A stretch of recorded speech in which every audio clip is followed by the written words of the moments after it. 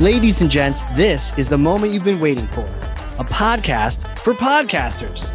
This is Creating the Greatest Show, and I'm your host, Casey Cheshire. Join me as we interview podcast hosts and investigate the ingredients of a successful interview podcast. We'll talk mistakes, earned skills, powerful questions, and more. This show is sponsored by Ringmaster, completely done for you B2B podcast production. Recording to the cloud.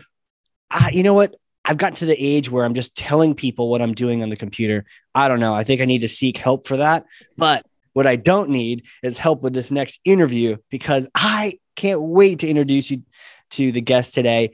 Honestly, we spent about half an hour on a pre-show having a blast, and it was way funny. So now the rest of the show will not be funny just because we got it all out of our systems. Well, maybe we'll bring some back in. But let me tell you, she is absolutely fantastic. Her podcast, her style. Well, who is she, Casey? Well, she's a speaking strategist, a master coach, an author, a speaker, a podcast host. Okay, that rhymed. We're coming up on the holiday season. I don't know how that happened, but let's just say, look, she helps people leverage speaking opportunities. You have a speaking opportunity. Don't just carelessly look at it and hope that it does well for you and your business. No, capitalize on it. And that's what she does. So I can't wait to just learn from her. She's written 2 books. She is the author of Rethink Leadership and Rethink Your Leadership, 2 shows, Be in Demand, a podcast, and also Contagious Leadership, a live stream. Without further ado, Laurie-Ann Murabito, welcome to the show. Thank you. Thank you. I'm so excited to have this conversation and share my knowledge with your audience. So thank you so much for inviting me. Absolutely. You know what's crazy? I actually messed up the introduction of your name, but we just magically edited it out so that I sounded perfect. Isn't that just crazy? That's right. I've done that before. I've actually introduced a guest and I didn't pronounce her name correctly. And she was like, leave it. She was just, because we were like, we're imperfect humans. True. So it was just a little bit of evidence. She was like, I don't care. And I said, great. I said, I'm just going to leave it because we're just being real. Oh, yeah. And if I didn't totally butcher it beyond belief, that would totally still be in the show. But I would have saved you. I would just been like, I'll just talk over you or something. Right. Well, and that's the great thing about this show is everything is so meta. Like we're talking about what we're doing at the exact same time. Mm-hmm. And sometimes it gets weird and creepy. I once had someone say that if they don't feel good about the podcast, or if someone invites them on a prep call, they hate them. I was like, well, thanks for joining my prep call.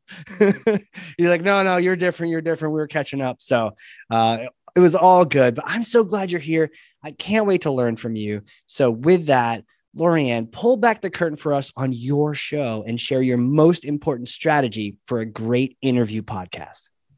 So to have a great interview, it's about the it's all the stuff that you do beforehand, like maybe a little bit of research on your guest, but really the other thing that I do, because I want to make the eye contact, because I record my shows just like you're doing right here on Zoom. So I want to look into the camera. I don't want to be looking down at my notes, because then I'm really disconnected from the person I'm interviewing. So I also use the chat here in Zoom, so that I can just easily just look over there and say, okay, here's the next question, or here's another topic. And I also word those questions. One, I've gotten those questions from my guest, but I will word them so that they sound conversational. Interesting. Okay. A lot of things here. So the chat feature on Zoom, fantastic. And then also wording them. Let's talk about the chat. So I'm even looking at our chat right now. We can't share this on the screen because it's a Zoom thing. People won't see it. But so you've written, these are notes for you when you're speaking. And then also you do the same thing when you're hosting? I mostly do this for when I'm hosting. Okay. Hosting a podcast. I did this here today because we had already talked about what we were going to share on the show. And so now I have an idea of some of the different areas that you wanted to sort of touch on to help your audience. Wow. Okay. And I won't spoil all the things we have in the chat here, because we're actually going to use them. But what a cool, and what that does for you is it keeps you focus on the Zoom window, because they're literally right here. Do you move the window so it's right under the camera? I don't think I can tell whether you're looking at me. No, it's like right off to the side. Yeah, but I'm also the one who I typed it. I physically wrote it already. Yeah. So part of that was, so I already know what it is. So I can literally just like glance over there and I can tell you what the next tip is. Right. Just it's almost like a teleprompter, right? Just a little thing in front of your face to remind you. Mm-hmm. And that helps you from not having to look down or around or anything like that. Interesting. And for anybody who doesn't feel comfortable or isn't using the chat, maybe you're being interviewed, then I would tell you to use sticky notes on your screen. Oh, okay. You as either you're doing the interviewing or you're being interviewed, and there's like, you want to make sure that, let's just say like there's some data points that you want to share during your interview. And, like maybe you get them mixed up or something, like just put them on a sticky note and just stick them on the screen. I mean, don't cover the camera, but you cover it. I thought I had to say that. You have a yellow hue to the rest of the podcast. Yes. Oh man. So I just like, you want to connect with your guest, because if we connect, then our audience is going to feel like they are a part of this conversation. Exact same thing that I do when I'm on stage. And what I teach my clients is, you're not speaking to everybody all at once, and like passing over like their heads with your eye contact. No, you speak to one person at a time, sharing some information, and then you move your eyes to like another person, maybe you're further in the back of the room, closer, so that everybody just feels like they're a part of your conversation. And it's interesting because podcasting enables you to do that because you, instead of looking at a wall, and that's why I do like video, and I know you do video as well. Not everyone I've talked to on the show does. Got to do video. They don't want to do their hair in the morning, I guess. I don't know. I mean, let's touch on easier for me. Let me just put that out there. Well, me too. I mean, it just takes a little bit of effort. Let's talk about the video, but let me just add one more thing that I add before I hit record with my guest. I ask my guest what would make this a great interview, a great podcast interview or episode for them. If they just want it to be very conversational, it'll be very conversational. If there's something that's coming up that they're going to be promoting, great. Then I'm going to make sure that I focus on that I bring that up. And again, like I do this all very conversational so that the audience just feels, just so that it feels like a flowy conversation and not very choppy. Yeah. I just spoke with the great and powerful John Barrows, who is a sales trainer. And he had like almost a completely different approach. He is like having to protect his show from would-be fellow sales hustlers coming on and just promoting and pitching the whole time. So he tells them like, don't you dare pitch. And if you do, I'm going to end the episode and we're not going to air it. So behave yourself. And this is the opposite of that. But I feel like the measure, but you're setting expectations and boundaries, like don't do this, but I do want to know this. So I feel like I'm glad I've had both of these conversations because I know, okay, set your boundaries and your expectations for the guest, but also ask them what theirs would be and what would be successful for them. Because they're also going to be promoting my podcast to their audience. Yes. If they enjoyed their time, right? Like if they had a good time. Yes, hopefully. Yeah. And that I'm introducing them to my audience. I mean, that's the beauty of speaking, and podcast is a form of speaking, is that it's OPA, other people's audiences. That's what speaking does for you. It puts you in front of other people's audiences. Leverage OPA. So by me letting them talk about what they do, and if there's any program or any freebie, that they have, like they have an opportunity for people that are in my audience, to join their email list, to sign up for their freebie, to maybe join a program, join a Facebook group that they run. There's so many different things. Hey, what a simple, powerful question to ask. I don't think I've ever been asked that, right? On a show. And I don't think I asked that. So I feel like that's something I want to add to my prep call is asking that. So because I would love to know, because even if it's something like, okay, they have a newsletter, they have a book, they have this, they have that, but knowing that they in particular really want to get the word out about the new book. I talked to someone who has like 4 or 5 books, and one was just coming out, and that was the special thing for him. Yeah. And that came out, but I didn't ask him specifically, but just to know that would be so cool. Cause then you could weave it in yourself. And, every time you weave it in, it's just like making them smile, like angels are getting their wings and bells are chiming. And yeah, what a cool thing you could do for other people. So check, do that. Yeah. And it makes it much less transactional too, right? It's yes, it's like, exactly. I'm here to help you and have a good conversation. And if I'm taking care of your promotion, then you don't have to. And I think it also sounds better if it comes from you than it does from the guest. Cause like you're promoting them as opposed to them promoting them. Yes. Cause I'll even ask them like towards the end, I mean, don't you, like I'll even point out, like you have this great, like checklist, this great video series, you host your own podcast. So I'll even like roll out the red carpet for them to like promote themselves too. Yeah. Smart.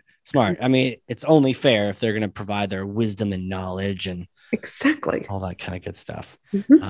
Super cool.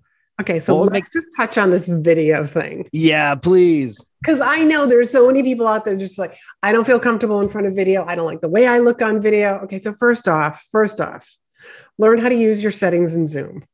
That's number one. Zoom can make you look good. Zoom can brighten up your room. Zoom can darken your room. Zoom can smooth your face, I believe. Yes, it can. And I mean, I use it. Totally. I have touch up my appearance on Macs because I have a face made for radio. So it's like, I wish Zoom had like a little extra, like pay an extra $5 a month, and they'll just do an even more, or they'll sub in someone else's face, and you should just, you want to like give them that idea. But you're right. Like Zoom can definitely smooth things out, especially as you have HD cameras and all that.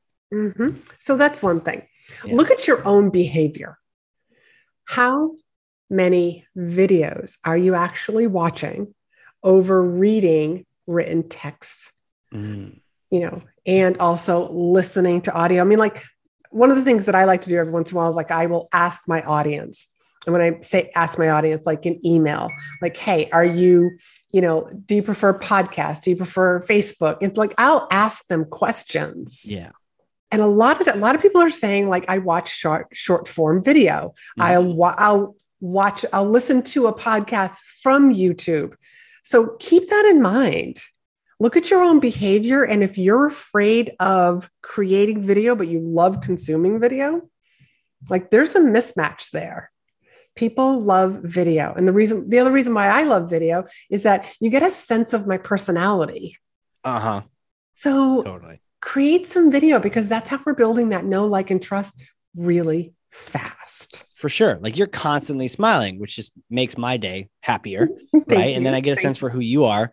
Otherwise we're trying to pick that out of the ether of just hearing it. And I think the other thing too, is it definitely keeps the guest focused, right? There's a little bit of that accountability because I've heard people, well, yeah, if I don't have video on, I'm just doing other things. As long as the sound is good, and then your guest is checking their email, but there's something about being on a visual stage where it's even more embarrassing to be visually out of the loop and not paying attention than it is to be just audibly. Right. And all you have to do, one is be dressed appropriately from the waist up, essentially, and just look in the camera, make sure. And I do this all the time before I get on to a Zoom, is I clean the camera because it is, I'm working from a laptop. And it is positioned in like the center of your screen. And that's basically where I'm opening and closing my laptop. So it can get a little bit of oil and fingerprints. So just wipe it. Yes. Amazing how that will change things. Oh, yeah. And this is just totally telling me that I need to have like a checklist for right before recording, you know? Couple key things, checking my sound, clean the camera. settings. There's a bunch of things. Audio. Good call. Yeah. Clean the camera, people. Yeah. So create more video. I mean, I'm creating video with my podcast guests, and that goes over to YouTube. Mm-hmm. And am I repurposing it? Not quite yet, Mm-hmm. but I have the video that I will be able to cut it up into small short form videos. God, love that. Right. And then, yeah. Might as well. Yeah. You're already chatting. Right. Might as well record both. Even if you don't use it right now. We also put short promo clips on LinkedIn. We find that sometimes those will get, 10 times more views because they're short and quick and they're on a platform already. So, your podcast may get 60 downloads, but your clip had 1,000 views, so it's like, don't pass up on 1,000 views. Yes. Totally agree with all of that. Hell yeah. So good. So do you do a prep call with your guests before? I don't normally do a prep call unless it's somebody that I don't know, or it's somebody, because like a lot of times people will refer people, like at the end of the show, I'm going to ask you to refer me to some other podcasts that know of that I'll be like, so that's, and I think we're going to talk about this later, or let's talk about it right now. About how speaking just snowballs. Yeah, let's talk about it. Okay. So any speaking event, whether it's you're on a podcast or you're speaking on a stage or even a virtual stage, or you're a guest expert in some sort of a mastermind, at the end, ask your guest or host, whoever invited you, because hosts, guests, coaches, people that are running masterminds, etc., they all know other people that are similar to them. So ask them, who do you know that my story, my information would best serve their audience? Just ask them for one or two names. So now one podcast can turn into two more, that can then turn into another two more. So you're talking about another four that can then turn into 8. Like it easily snowballs, whether it's a speaking event, or podcast guesting.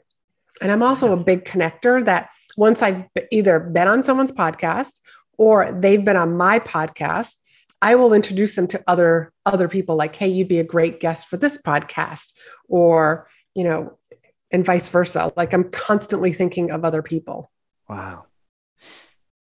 It's such a good point that I know sometimes at the end of a podcast, your brain is mush, from just all of that. But if you do have the chat notes, or I have like a Google Doc with the outline and some questions at the end, put a reminder that says, hey, mushy head, I know you're tired, but don't forget to ask, who else should I talk to on this show? Do you know who else would be good for this show? Or what other shows do you recommend I guest on if you're a guest? Exactly. And, the live stream show that I do over on LinkedIn, Contagious Leadership, I'm just going to share with your audience how this came to be, because I'm not sure how I became a co-host on this show. No.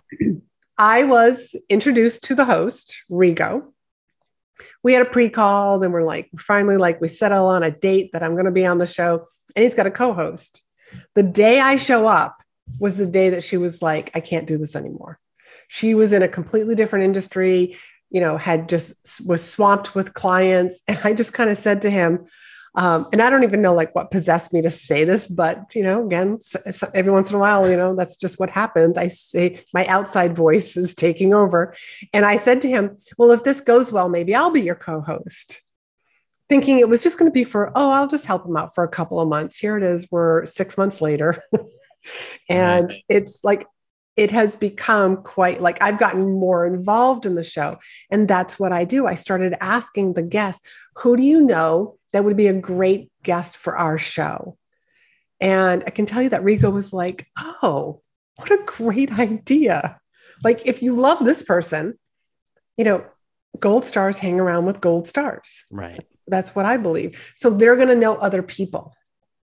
Yeah. So tap into that. Absolutely. And you've got that trust now. You've just spent some time with each other. It's not like you're just casually asking a random stranger. You're asking someone you just spent a good chunk of time with, and hopefully you built some kind of rapport, and they'd be perfectly willing to do that. And just ask, right? Never And know. if they had a good time, which most of our guests do, they're going to, oh, I know exactly who you should also interview. Yeah. Easy. Snowballs. Yeah. And you can see it. And then you're like on all these different podcasts and what's going on. It's crazy. Yeah. So why, it's a lot of work to find a podcast and, do a cold pitch and do all this pre stuff where, instead of ending there and, all right, let me go back to square one again. No, just make the ask. Make the ask. There's something about, going back to square one, there are podcast bookers out there, right? Who will charge you buco money, lots of money to do what you could just ask with a single sentence after a great interview. Easy peasy. Well, right. I've watched your shows and you just have so much fun doing them. And I'd love to know, what do you personally get out of podcasting? What boxes does that check for you? One is connection. Connection is one of my highest values. So I get to have this personal time with somebody and really connect with them. And at times, really at a deep level, we will talk about stuff that it's oh yeah, I forgot this is going to go public, but it's a great conversation and we're willing to share that. So that's one. Taking advantage of OPA, other people's audiences. That's definitely another. But I also do a lot of solo episodes myself. But having a podcast is basically it's a way to tap in to my world, learn about speaking without making any big commitment. It doesn't cost you anything to come and listen to my podcast, and you'll get some great value. So it's also my way of building that know, like, and trust with my audience. Right. So that when I'm pitching my program or my one-on-one coaching, my clients are going to be not my clients, but the audience is going to be you know what? I've been learning a lot. I really enjoy your podcast. I'm going to sign up for that sales call. Because people they are in my audience. They'll be listening to my podcast and they'll be you know what? I really want to start leveraging speaking. I'm all about what Laurie-Ann is talking about and teaching. So it's right in the show notes, book a call with me. Right. So it's another form of speaking and I'm leveraging the platform. Tell me about connection. You said it was one of your highest values. What is it about podcasting that lends itself so well to connection? So on a solo episode, I am in my audience's earbuds.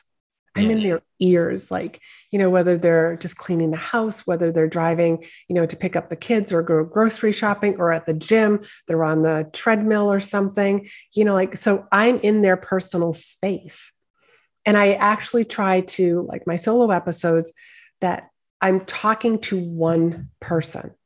So I'm not trying to talk to a huge audience, thousands of people at the same time.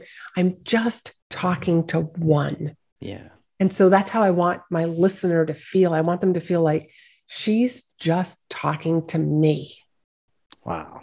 And with my guest episodes, I'm going to connect with my guest at a deep level so that my listener, the audience, actually feels they're sitting right next to us at a coffee shop, and they're listening to this conversation, and they feel like they're a part of it.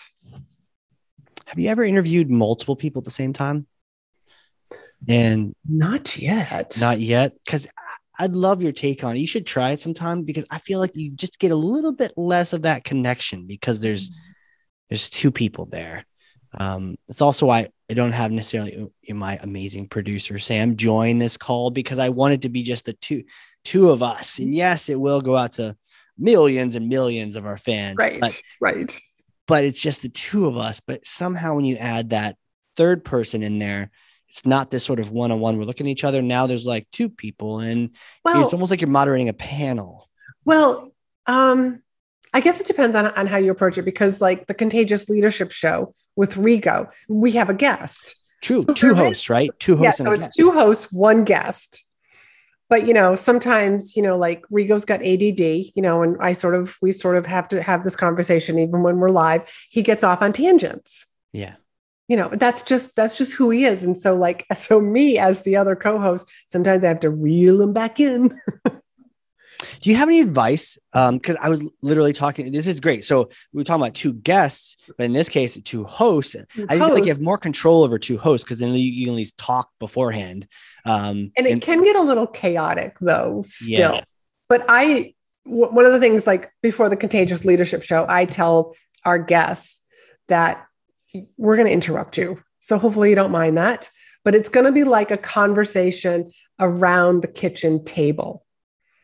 So for a solo episode, or I shouldn't say like a solo, but with my guest episodes with myself on my podcast, Be in Demand, it's like being in a coffee shop is my analogy. Like we're having a conversation, but there isn't a whole lot of interrupting. But on the Contagious Leadership Show, because it's the three of us, and that's the energy that we want. We want it to be like we are sitting at the kitchen table. And that's just naturally what happens, is that people start to like, wait. I want to dive deeper into that particular point before we move on. So that's where the interrupting comes in. And I just started to warn our guests, mostly for myself, because I didn't want them to think that I was rude, like stopping them and interrupting them, just like, hey, this is what's going to happen. So lots of just letting people know, like warning people, like this is the energy of the show. This is what's going to happen. If you do have a tendency to interrupt people, like just let your guests know so they're not surprised. Right. I love the analogy of the coffee shop versus the kitchen table, and that you let them know this is the environment they're joining. I feel like it's so important to let people know the energy they're about to be taking part in. Like, is this going to be dry? Is this Sam Harris? Am I going to interrupt you the whole time? Or is this going to be, what's it going to be like? Yeah. But giving people the heads up of that. I want to stay on the two host thing for a bit, because I definitely have worked with people who have done that. I've done it for a little bit. Any tips, any, experiences you can share with us around making it successful when you have two people in that command seat? I would say you got to know your roles. So like with Contagious Leadership, Rigo starts the show. We have the intro music, and then he does start the conversation right after that. Like we have like a little bit of chit chat. And even that, like we're always molding this and making modifications. Sure. And then we we turn it over to our guests to introduce themselves. And then we know what we're going to be talking about, what the show is actually going to be focused on. But other than that, it's really about knowing your co-host, because Rigo and I now have been working together for enough time that I can see when like, all right, he's getting distracted. There must be something. Like every once in a while we get some sort of a troll from YouTube that's starting to like leave all these obnoxious messages. A troll in YouTube? Yeah, I know. Go figure. Like that, they're very rare. So I will continue the conversation with the guest, knowing that Rigo is going to go take care of it. Oh, like on chat. Right. Well, not even on chat. It's just like, I know like he's already seen it. He knows that it's happening. And because it's happened to us twice. And the very first time it happened, I put in our private chat, somebody take care of the troll. Afterwards, he was like, I thought you were talking about me. I was like, no. I just wanted somebody to take care of that.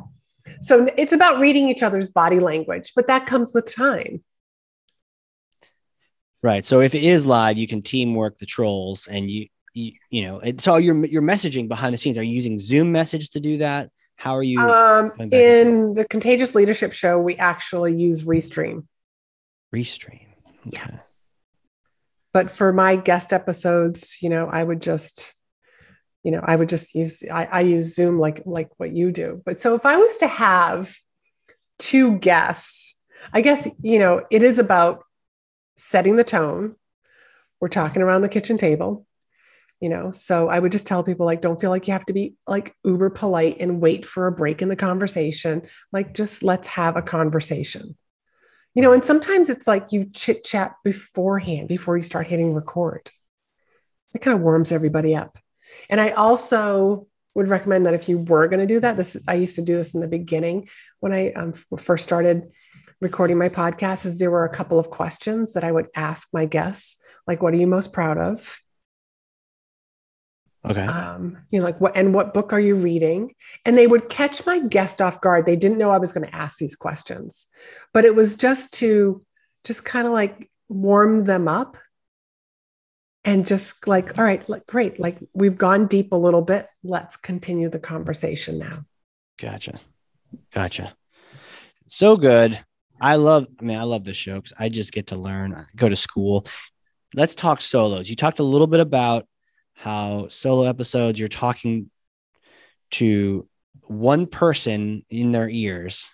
Yes. And tell me more about that. Any tips, especially because your background as a speaking coach and trainer and strategist, how do we do a great solo episode? Okay. Keep in mind, I'm going to tell you about my very first one. Yes. Very first episode. So I'm fortunate enough that I have a walk-in closet. So I'm going to go. That's where I'll go. It's a great sound booth, if you will. And so I went into my closet and I started to record. I stopped. I did it again. Delete. Start again. Delete. And I came out of my closet and I was just like, oh my God, I can't do this. I mean, like having like little adult temper tantrum. Yeah. And then I reminded myself, Laurie-Ann, your podcast recording muscle is weak. You've never done this before. I've been a guest, but now all of a sudden I'm talking to my sweaters and blouses. Okay. So what I did was I remember hearing the story from about Gary Vee. And I can't remember if he told the story or if somebody was telling the story about him. But when he did his first live stream, he didn't want to talk to nobody. He wanted to feel like he was talking to somebody. So he got a stuffed teddy bear and he put it on like some sort of like a little bar stool, some sort of chair. He hung it up. That was on the other side of the camera. So he was talking to the teddy bear. So I went and did the next best thing. And I found a picture that was hanging around of me and a girlfriend when we were on some trip down in Florida. And I put that in my closet. So I was talking to her. I love that. And after a while, you build up your podcast recording muscle and it gets easier and easier and easier. But I want to remind everybody, we all start with one. Yes. Talk to me about the perfectionism, because I feel like there's a little more flexibility when you have two people riffing. You can have the ums because it's natural conversation and pauses and interruptions. But when you're solo, I've had the tendency. I remember trying to record even a 30-second sponsor ad for a podcast and somehow wanting it to be perfect and then doing the same thing you did, record, head down on my hands, like, oh, I'm never going to get this right. And thankfully someone on my team was like, you can do this, you got this. And I went and did it again and nailed it. But man, there's that desire to be perfect when solo. How do you work with that? Well, I tell people that ums are normal. So if you go listen to my podcast, you're going to hear ums and ahs. If there's a lot of them, like my team knows to cut out the long pauses. If I sort of repeat myself, like that's their job, is to make me look like a rock star. Yeah, basically. But if there's an occasional in there, like that's just normal conversation. I don't strive for perfection anymore. Trying to be perfect, you're never going to get there. There's always going to be something else that isn't quite right. And it's just a form of procrastination, and you're just not going to get your brilliance out there. So just put it out there. I do before I record something, I've got an idea of what I'm going to talk about, and I just literally close my eyes, take a few deep breaths, and just trust that whatever I'm supposed to say is going to come out of my mouth. Yeah. I love that. It's meant to be. And people they're there for you or they're not. And you know what? Honestly, people don't really want to watch, perfection on CNN. No, they don't. They don't at all. Yeah. Yeah. There's even a marketing, online marketing podcast. We were talking about this for a second, where big, little companies were trying to make their photos look great and their videos look great, but bigger companies, giant companies, were trying to actually reduce the quality of their photos and filming so that it didn't read so corporate. So, so it's so funny that people, I want to make mine look so professional, and people are like, I want to make mine look so amateur. So when in doubt, just be yourself. I think that's the difference. That's where the podcasting has really come, is that everyone now is okay with just being real. We want it. We seek it. Yeah. Reality TV has made being real like the norm now. Right. So just, I would just say you just want really good audio equipment recording, because people will forgive, like if we didn't have good lighting here, people will forgive bad video, but if they can't hear you, they're going to move on to the next podcast, the next video. So I would just say like audio, just really good audio. It's so true. The most brilliant speaker in the world, best guest you could ever have, and if their audio is on AirPods, people, right? I'm do the same thing. I would bounce instantly. I can't do it, or clicking in the background, something. You got to get rid of that. Yes. You got to be a bit of you got to be tough about the sound. Yeah. You got to stand up and have some standards for that. Absolutely. Perfect segue. You're my perfect segue partner in this equation here. So challenges, everything's grand with podcasting, but what are your biggest challenges? What is your biggest challenge? Part of my biggest challenge is sometimes finding good guests that are appropriate for my audience. Because a lot of people, I will get people who are pitching me, and I want to know, I want to hear you. If I don't know you, I need to hear or watch a video, because I need this. I've had some people from other parts of the world who are pitching me to be on my podcast, and they can't speak English really well. Well, you're not a good fit for my podcast. That's one thing, but also staying on topic. Right. Another one is when I ask people to introduce themselves, you can tell they haven't prepared this. Have your intro. It shouldn't be some 5-minute, 10-minute dissertation. When I say tell my audience about yourself. Well, back in high school, I was, don't quite want to go back that far.